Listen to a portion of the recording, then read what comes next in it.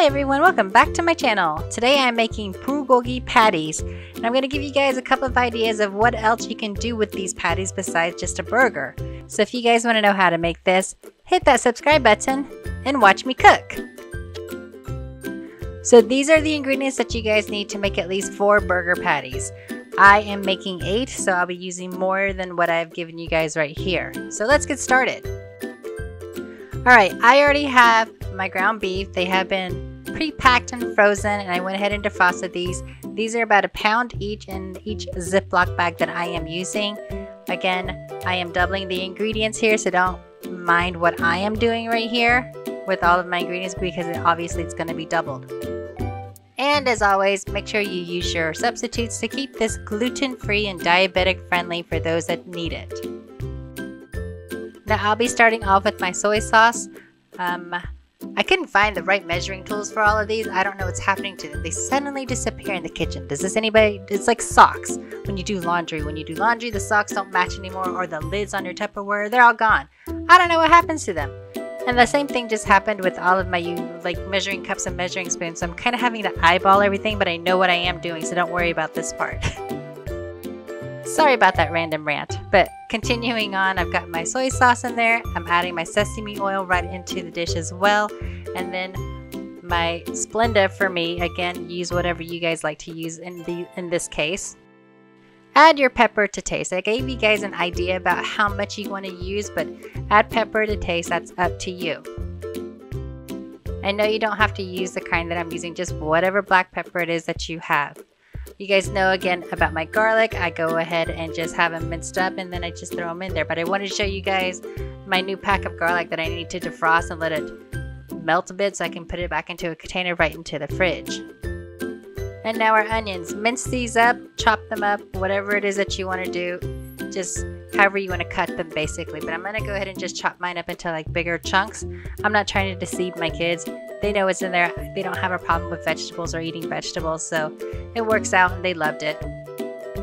But go ahead again and chop these right up and then throw this right into your bowl as well. Mine was a very full, like half cup-ish. So I guess you guys would be using about a 1/4 cup of chopped onions if you wanted to measure it out. You guys know I like to use my gloves. So clean gloves, clean hands, whatever it is that you want to use, and go ahead and start mixing everything up together. All the soy sauce or any liquid that you see there is all going to be marinating inside of your meat, so you're not going to have any liquid in your bowl left once you're done putting all of this together. I did go ahead and speed this part up a little bit for you guys because you don't really need to see this, right?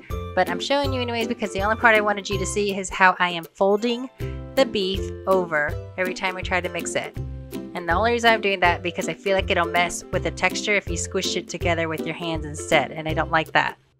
I also added a little bit of cornstarch. Again, just fold this right into the mix until you don't see any more cornstarch left in your ground beef mix. But the only reason why I did that is to help bind the meat together so it doesn't fall apart when we actually start cooking it on the stovetop. Now go ahead and grab a plate, throw a piece of parchment paper on there because we're going to have to let this sit in the refrigerator for a little while and you don't want the meat to stick to your plate. I'm also showing you guys a measuring cup just to show you how I kind of measure it out so that I can have equally sized patties when I put them together. You see what I'm doing here? Stuff it.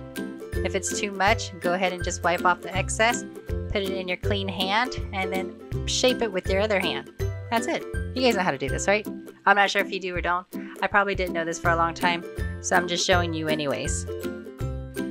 But all we're going to do is just squish it down, make it as flat as you want or as thick as you want. It's really up to you. There's just really your preference for everything. And we're just going to do this with every single patty. Again, this one, I'm just showing you the 4 right here. I'm not going to show you the other 4 that I did do. But I went ahead and just go ahead and use my measuring cup. Wiped off anything excess, shaped it with my hand, and I'm just gonna throw it all onto the plate right here.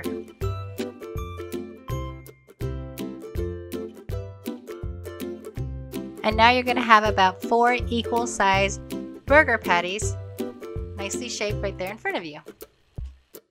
I did end up letting mine sit overnight in the fridge just because something bad happened to me, but I'm okay now. But it's the next day for me, and I went ahead and used a griddle pan right on my stove top.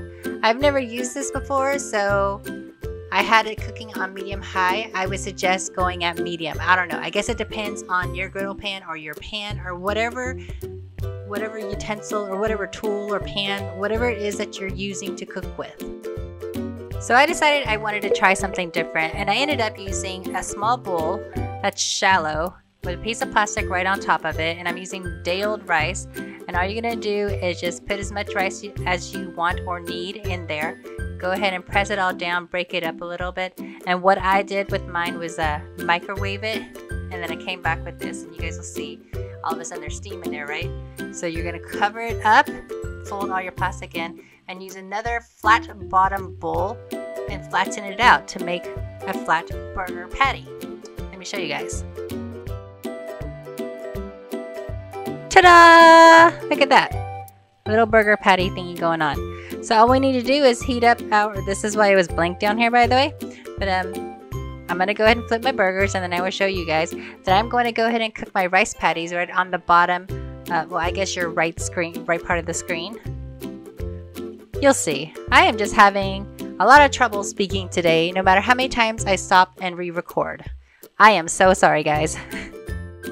But go ahead and spray down your pan before you put your rice on there, your rice patty, and then we're going to flip it over. Well, not like that, but flip it over carefully. And because it's rice and it's sticky, it doesn't matter because we can just smush it all right back together. Check this out. There we go. You're going to want to see it brown a little bit on the top and on the bottom so that you know that it's cooked a little bit, so it's going to stick together on the bottom and the top so you can actually hold it and eat it. Now all we have to do is plate this together, and as you guys can see here, I did a loco moco style with this, with the bulgogi patty, a fried egg on top, and I just made some gravy, or you can get a store-bought gravy thing and put that right on top of your rice as well. And the other option you can do is just, instead of making the patties, just cook it in a pan, break it up, add some sesame seeds and some green onions right into it, and make a bulgogi beef bowl over rice. But this was the purpose of my bulgogi patty. I wanted to make a burger. So this is how it turned out. We loved it. Just add your favorite toppings on there. Again, I just threw a fried egg right on top of mine as well with some lettuce. And if you want to stir fry some kimchi into that, you can do that as well. Or just add whatever condiments it is that you prefer. If you guys like this recipe, please hit that subscribe button, like it and share it. And until the next meal, thank you again for watching. Watch me cook.